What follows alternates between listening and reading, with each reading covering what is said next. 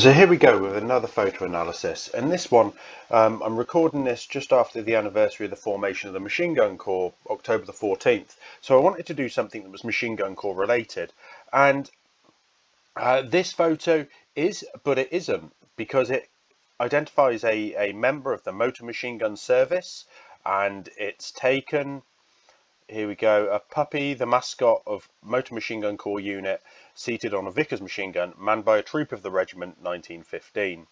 And it's taken by Second Lieutenant Barclay, who took a series of photos in this Q series. They're all within 2 or 3 of each other. But before we get into the analysis, it's a lovely photo. It's one of my favourite. Dogs sat on machine guns, for some reasons, are much cuter than they should be. So we'll do some detailed analysis of it, but I won't discuss the dog because I'm not even sure what breed it is. So let's get on with some analysis. So first things first, what unit are we looking at? Well, the caption said the Motor Machine Gun Corps, which this seems to be a much earlier photo actually of the Motor Machine Gun Service.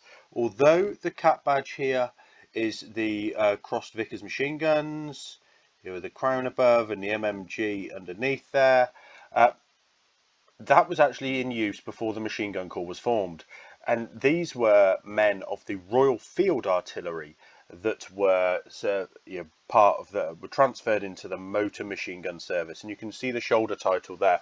These are quite commonly found as reproductions. Originals are extremely expensive, but it just says Motor Machine Guns.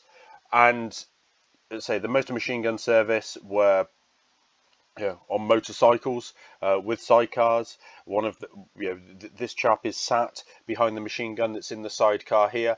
I'm not sure on the type of motorcycle this is. However, from other photos, it could be a Scott motorcycle. What is interesting though is that we have, say, this man of the Motor Machine Gun Service prior to the formation of the Machine Gun Corps.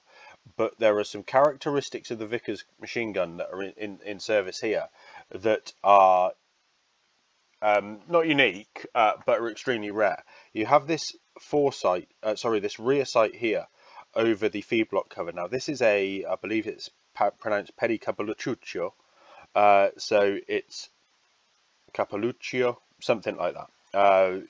It will be in the description of the video. So with the spelling and you can do the pronunciation.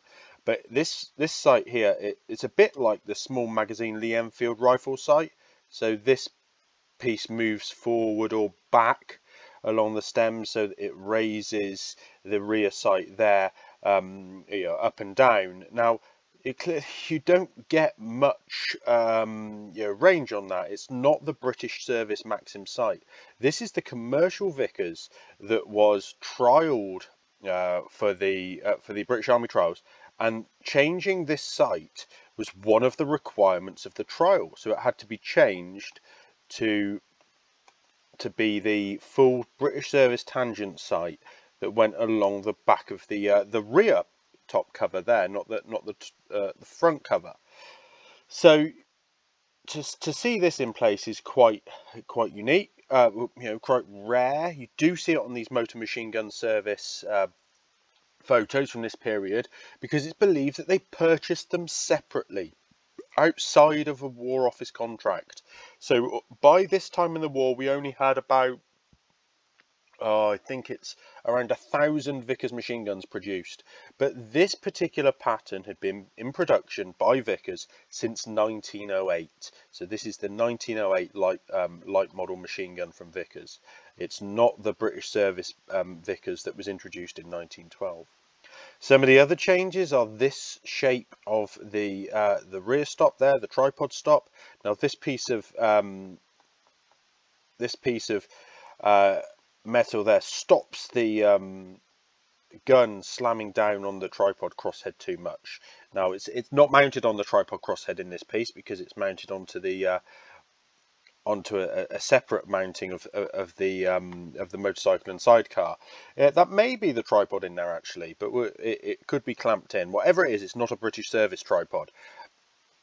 So what you have is you do have this on British service tripods, but it's much shorter and squatter. It's sort of only like that. You do see it sectioned out on the early light model guns, lightened guns, so that it does save that little bit of weight. But this is characteristic of the commercial Class C Vickers, let's say that 1908 pattern as well. All the other functions are largely similar. The fluted water jacket there. The gentleman is wearing his service dress, and it looks like he's got a lanyard down for something. Not really sure what in this case, but he's got his lanyard running down there. He's a staff sergeant. Let's say they were on the rank scales and pay scales of the Royal Field Artillery. They were not part of the infantry or the motors. The machine gun corps motors was formed from the motor machine gun service at the time of formation of the machine gun corps in October 1915, 14th of October. The motor machine gun service was transferred into that. So let's say this cap badge carries on. It becomes the inspiration for the machine gun corps crossed machine guns cap badge.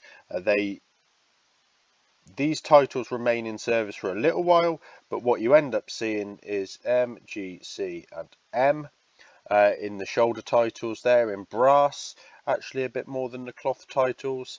So it's an interesting unit at this point, and it's one of the interesting problems that when you get into heritage and antecedent regiments of the army, obviously, the tank regiment looks back to the machine gun corps, so the heavy branch of the Royal Tank Regiment, back to Royal Tank Corps, back to Tank Corps, back to heavy branch of the machine gun corps, back to heavy section of the machine gun corps, which was formed from the motor machine gun corps, which was formed from the Royal Field Artillery. From the motor machine gun service, which was formed from the Royal Field Artillery. So you've got artillery lineage in everything there, which is an interesting dynamic when looking at antecedent regiments. What else to point out? Obviously, it's nice to see him wearing a wristwatch. You've got this case on the back of the bike there, which is on the back of all of them, and there's some other photos as well where you can see it on the back of the bikes. It seems to be just a standard sort of leather box for spare parts or tools, but it's not the early spare parts and tools box for the Vickers machine gun that was in leather. So the wooden box, the Mark II that we normally see, there's actually a Mark I wooden box, and then the spare parts box for the Vickers is actually the original was a leather box of a similar dimension. Got the ammunition belt coming through here. You can see, nothing special about that. It's just the standard strip type ammunition belt. And I think that's probably it. So we'll call it a day. As I said, I don't know the breed of the dog. Probably something Belgian. It looks small, it looks yappy, terrier-like, probably more vicious than the machine gun. So, speaking as somebody that's got a terrier, I know that machine guns bite me every time that I go near them, and always make me bleed. But so does the terrier. So they're well suited in this environment. Just as a point, this what I've just noticed in the shadow. Do we think that this is actually a cap cover in here over his service dress cap? Looks to be. It could be a cloth cover. You can just see the line going around there. Now, not really sure what that would be. Possibly just a working cover to protect the hat from oil marks. So if you're working with equipment, taking the cap cap on and off all the time, this peak's going to become quite oily and dirty. So maybe that's what it's for. Maybe it's to signify a role in the unit as well. So these were organised as to build on the Royal Field Artillery lineage. Motor machine gun batteries were the unit name, so an MMG battery. So maybe the cap cover also draws on that Royal Artillery lineage as well. So yeah, something a bonus at the end there. I hope that's been of interest again. Do let us know if there are any photos that you want to see. Do click down in this bottom corner where you should be seeing a subscription button somewhere around this area to make sure you subscribe to the channel and get the updates when these go live in the future. Thank you for all your support, and please do join on Patreon if you can. Thank you for watching. Please remember to like and share the video and subscribe to the channel. Please support us on Patreon if you're able to, and let us know of anything you'd like to see in the future. I look forward to hearing from you.